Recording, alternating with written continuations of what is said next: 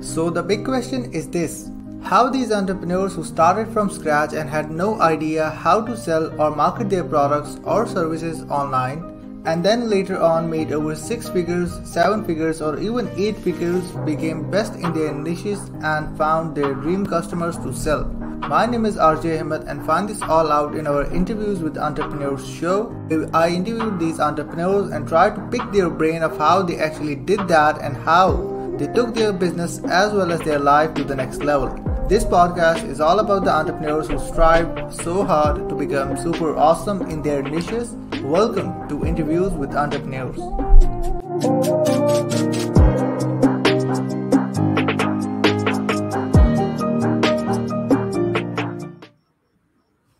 Welcome to Interviews with Entrepreneurs show, where we interview entrepreneurs who are super awesome in their niches. And guys, we are back again with an amazing guest on our show.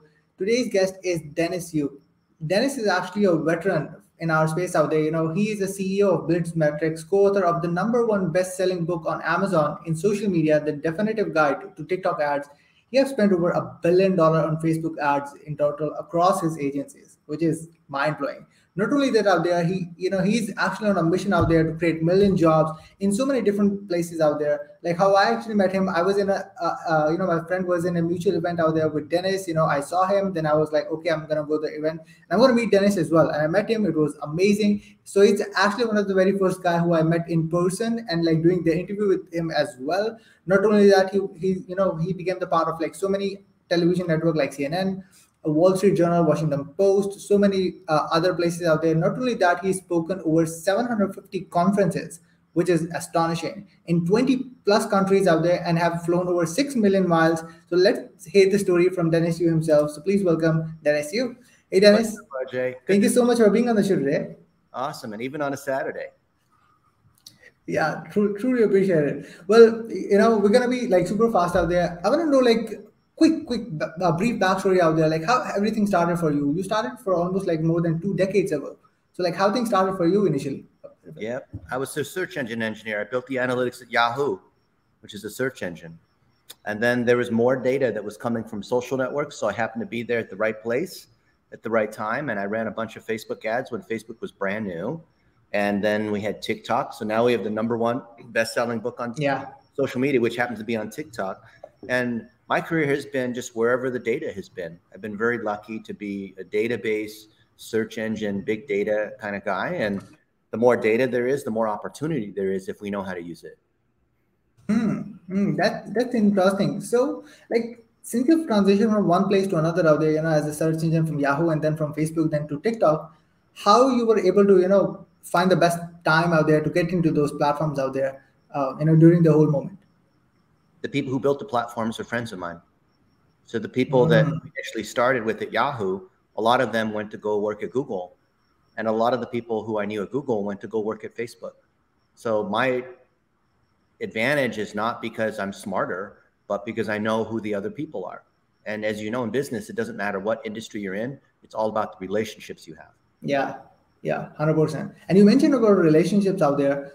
How, I know like most people out there take it for granted, all they focus on making money, but either one, nobody knows them and they don't know anyone.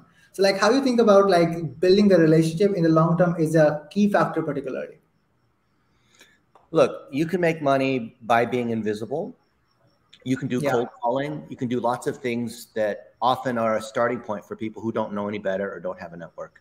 But if you want to have a long-term mission, if you want to have a business that you're proud of, if you want to have a business that continues to make money instead of just there's one trick you have on Amazon or whatever that makes money and then goes away, or some, scammy or spammy or one-off little tactic that, like for SEO, there's different tactics that work and then 6 months they don't work. Well, in the long run, everything is on relationships because in business, things go up and down. And I know a lot of people who are very successful and they might be very good technically from what you might look at, but I can tell you behind anyone who has done well in business, not just online, but anywhere, they will always tell you it's their relationships. So I'll tell you, a friend of mine 4 years ago, his name is Caleb Williams, and he had no brand. Nobody knew who he was. He had no online presence, and he started a YouTube channel. And I told him, make 1-minute videos, start interviewing people who are well-known. And he produced a book. And just last week, he celebrated having 500 episodes on his podcast, which is great because most people don't even make it to 100. But the difference between his podcast and all the other, I don't know how many 20 million podcasts there are out there. There's a lot of podcasts. Everyone is a podcast. But the difference is that his podcast gets traffic. Hundreds of thousands of views. And you know why? It's because when he interviews other guests, he honors them. He does the research about them. He promotes the episodes. He turns videos like this, he turns them into articles. He turns them into snippets that he puts on social media. He puts $1 a day ads against them, right? So I'm famous for teaching $1 a day. $1 a day on Twitter, $1 a day on Facebook, on LinkedIn, on YouTube. And he puts it out there. So when he interviews like a Garrett Gunderson, then he's going to target Garrett Gunderson's audience. So those people are able to see it. Because most podcasters, if they're lucky enough to even reach someone who's well-known, their thing gets like 20 views, or they're relying purely upon organic to be able to get views. Now, if you have a huge audience and you're a big-time podcaster, you could probably do that. But if you're small and you're lucky enough to have somebody to agree to be on your show, you should try to get that thing up to 100,000 views. And that might mean you have to spend $200, $500, something like that. But that's the key difference in building relationships. It's not just having the podcast, because you might as well just have a one-on-one Zoom interview. But what's the good of that? It's great that you can talk to somebody for free, someone who's well-known on Zoom, or whatever the tool is. But if you want to grow your brand, you have to make visible the relationships that you have, and to honor other people, you want to do the research in advance. You want to make sure you make the best use of their time, and then you want to share the things that they've said, and that's what grows your brand, because then people see that you're associated with these other people. Yeah, definitely out there. And it's, it's so relatable for me personally out there, because as you mentioned about the relationship building and the story about the guy out there who did the podcast, I kind of like did the exact similar thing. I had a book called Decades in Days, which I interviewed like all of these successful entrepreneurs, turned their wisdom in a book. So that's exactly what I did, and sent them the copy out there, and they started to, promote it to their audience out there. The part of the, as you mentioned, the Dream 100 approach initially, that was like one of the things out there that I did. That's not what I'm saying. I'm saying you're doing the thing I'm telling you not to do. The biggest mistake that new entrepreneurs do is they promote themselves. So when you promote yourself and it's all about you and all about your book and all about how awesome you are, it doesn't resonate with other people's audiences. So if like I told you, if I'm with Caleb Williams and I'm fortunate enough to be on his show, and I was a few months ago, I didn't talk about me. I talked about how awesome Caleb is. Just like today, I'm talking about how awesome Caleb is. And therefore, when he shares that, when other people in my audience see that, and people in his audience see that, his audience will have credibility with me, because they see that he and I are together and I'm honoring him. So he's able to benefit from my audience and vice versa. Now, when he's on my show and I've interviewed him, he's talking about how awesome it is to be on my show. He's talking about all the things that he's learned from me, instead of him talking about himself. If I'm just talking about myself, then I'm a douchebag. Any of us, especially new entrepreneurs who talk about themselves, that's the number one mistake, I believe, of new entrepreneurs, is trying to promote themselves. I get why they do it, but it doesn't work. That's why if you want to do the thing that causes all these other new entrepreneurs to fail, do what they're doing, right? The very thing that's causing them to fail, do what they're doing, and you'll fail too. You can fail just like all the rest of them, but why would you want to do something that doesn't work? If you know that 99% of all the entrepreneurs out there are doing this thing that doesn't work, why would you do that too? Yeah, that's definitely an interesting point out there that you mentioned, like 100%. You mentioned out there, something that you're really known for is $1 a day ads. Could you like talk us about that, like how the initial concept came for you particularly, and how you thought about it, and like how you actually position that for yourself out there, particularly in every aspect? I've spent $1 billion on ads, and it's not because it's a lot of money. It's because it's a lot of testing. So testing allows us to take 100 different ads and figure out which one is the best. But you can't put $1 million against each one. Even our biggest clients are not going to put $1 million against each ad. We'll put $1 a day for a week against each ad, find the group of winners, put more and more money, and then the winning ad after many rounds, then we'll put $1 million against it. And we've done that multiple times. We did it for Rosetta Stone, for example. We were spending $1 million a day on ads. But we started with 100 ads to find one that won. Golden State Warriors basketball team. We started with $1 a day on ads. And we found certain ads just outperform the other ads. You wouldn't have known. So RJ, if you and I were to look at a list of all these ads and try to figure out which ones do we think are the best ads, I would say, oh, I think it's this one. Steph Curry shooting this buzzer-beating three-pointer. And you would say, no, it's this other one where they win the championship and they're celebrating. And neither of us would be correct. It would be something that we would never know, but we'd have to test. And what I've learned in almost 30 years of doing digital marketing is you have to test everything, and you think you might know better and you don't. The system will tell you what keyword works the best, what ad works the best, what landing page, what offer, what component works the best. So $1 a day is nothing more than a testing methodology that happens to work really well in digital because there's more data. The more data there is, the more ability for the algorithm to optimize, and the more our ability to let the algorithm do the work for us.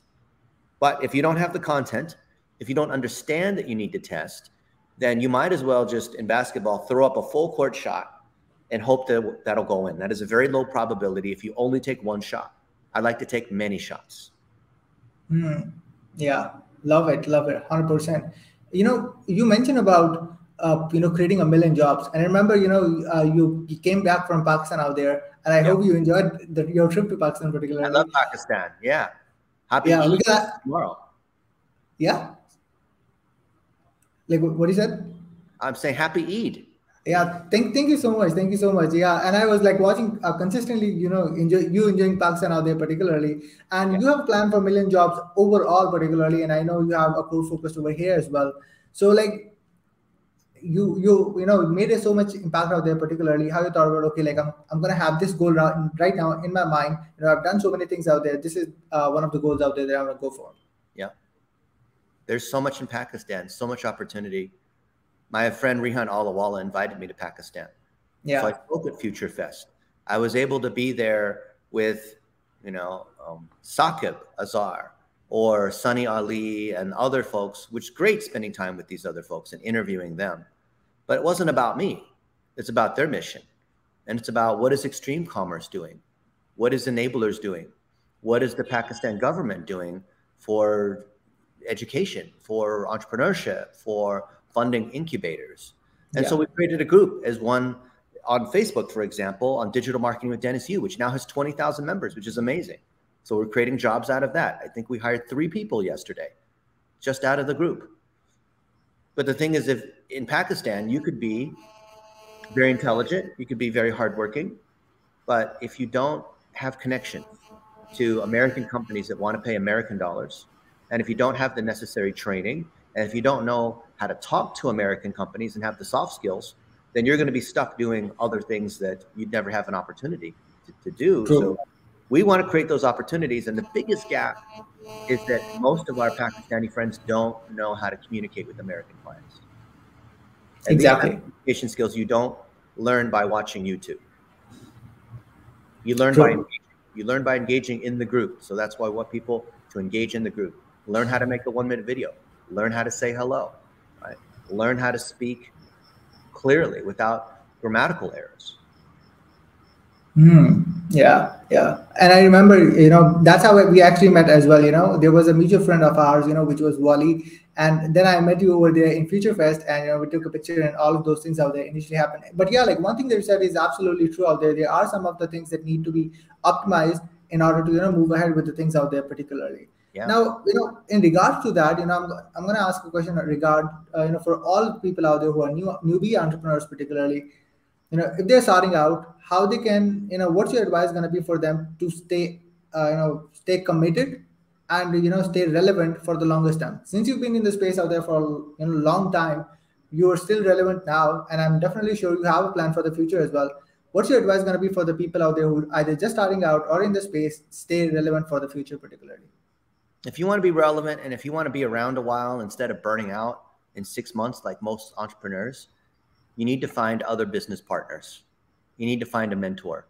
Because if you try to do it all by yourself, I don't care how many Gary Vaynerchuk's and Tony Robbins videos you watch to motivate yourself every morning, You're not going to be able to be on fire every day. You're not going to always be 100% Yep. every day. So you have to be part of a team. There's no way around that. I know, watching Marvel and Disney movies, there's the idea of the superhero, and we all believe we could be like Elon Musk and some kind of superhero. Elon Musk has a team. Richard 100%. Branson has a team. If you don't have a team, what happens when something bad happens? It's unexpected. There's always unexpected things that happen. Somebody rips you off, a key customer quits on you, something that you thought was going to happen that was really good, didn't happen. There's always unpredictable things. And the only way to ride that out is to build a team. And that means you have to find a business partner, find a mentor, find other people to work with you or for you. Without a team, it's just you. And then if you're just a freelancer, and that's great. There's a lot of people who make money just as a solo freelancer. But looking at the stats of millions of freelancers, most of them are up and down. They get one project and they think they succeeded and they're making this money, and then the project ends and they're back to zero again. And they start and they stop. And that's just not a good place to be. Maybe it's a good initial starting place just to get some experience. But if you want to stay in the industry, you don't want to be a one-person show. You're never going to make it by yourself. Yeah. Wow. That's so amazing. And yeah, I was interviewing a guy out there yesterday on a previous episode out there, and he actually said something similar out there. You have to grow yourself as a team out there just to move ahead. You can't be a solopreneur out there and can do everything by myself. Like how most people say, we have a team and they're the only one. 100%, that's amazing. You co-authored a book around TikTok, which is the definite guide to TikTok ads. Yes. Tell us more about that as well. Yeah, I've actually ordered it. I'm just waiting to get that book out there. Well, yeah, tell us a bit more about that. What this book is all about, and who is this for particularly? People jump into TikTok because they believe it's a fad, or they believe that TikTok is just for young girls that are singing and dancing. It doesn't apply to real business owners.